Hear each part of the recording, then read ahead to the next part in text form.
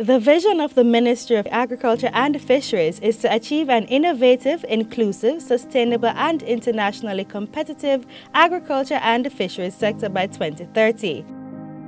That work will be advanced in the 2021-2022 fiscal year with a budget of over $8.3 billion. Through the help of bilateral partners, an additional $1.2 billion has been allotted to fund the development projects. Here's the breakdown. As the ministry targets a dynamic agriculture sector, upgrades to the Bodos Research Station in St. Catherine will be continuing. Several tasks to be undertaken this fiscal year includes the completion of a milking system, the Phase 2 upgrade of domestic water supply, rehabilitation of irrigation systems, and the renovation of medium and high-tech greenhouses. A new piggery and animal performance testing facility will be constructed, along with the installation of a herd management system and a biodigester.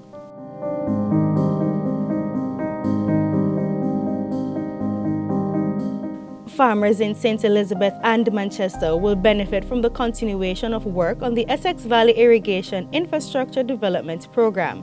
$605 million is being spent by the Caribbean Development Bank and the government of Jamaica to continue the drilling of wells and complete the design of the irrigation network system. Irrigation equipment will also be procured. A tariff study of the National Irrigation Commission, along with capacity building for climate resilience and crop modeling and the design of an agricultural building will also be completed. The Caribbean Development Bank is funding the 3-year Southern Plains Agricultural Development Project.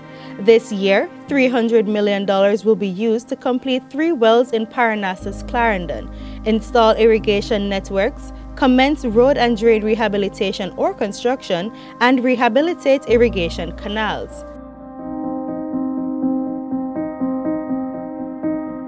Government is also partnering with the International Bank for Reconstruction and Development to enhance resilience to climate change among targeting fishing and aquaculture communities. Work will be carried out on the fisheries and aquaculture policy, while the hatchery and mariculture facility will be upgraded. A climate resilience farm will also be established.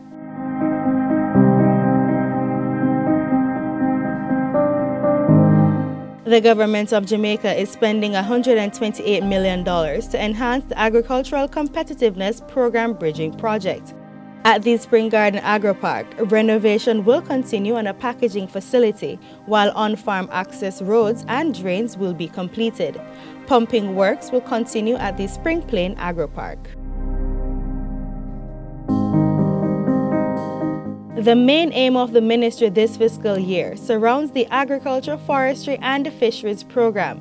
It aims at promoting the development and implementation of a strategic framework for agricultural health and food safety in Jamaica. Our farmers and fisher folks are the backbone of our country. It is they, our food heroes, who toil daily to put food on our table and ensure that our economy continues to move forward. Strengthening partnerships, improving infrastructure and creating opportunities. These underpin the projects that have been budgeted for the Ministry of Agriculture and Fisheries.